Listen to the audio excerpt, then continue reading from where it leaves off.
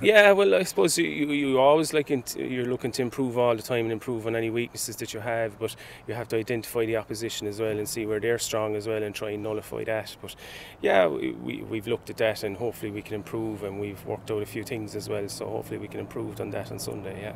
Yeah, they have. In fairness, they're I think they're one of the top teams for scoring the goals. So if we can keep that, to a minimum, hopefully we'll come out in the right result.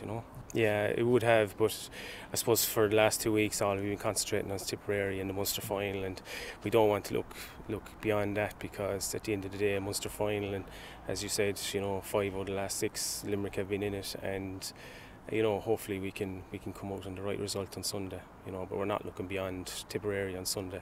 It's a Munster final, and we're there to try and win it.